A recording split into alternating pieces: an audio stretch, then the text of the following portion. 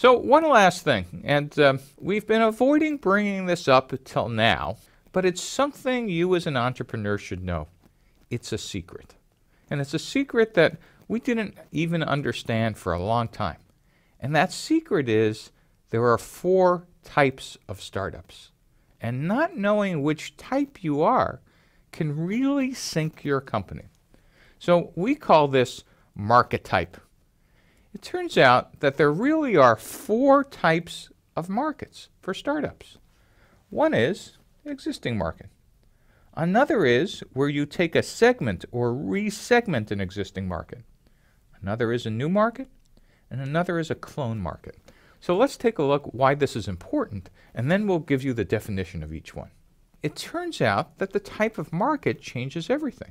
It changes your initial market size, how much it costs to enter the market, what kind of launch you do of your product. It affects the type of competitive barriers you have and how you position or describe your product. It affects your sales model. Are you going to hire direct sales? When do you hire them? What kind of margins you should have or the profit? How long it takes, that is the sales cycle, and something called the chasm width, which we'll take a look in a second.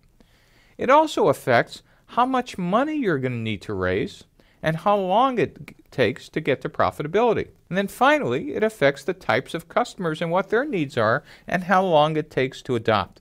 So one of the things this looks like is just a checklist of market type seems to affect everything. What the heck can it be?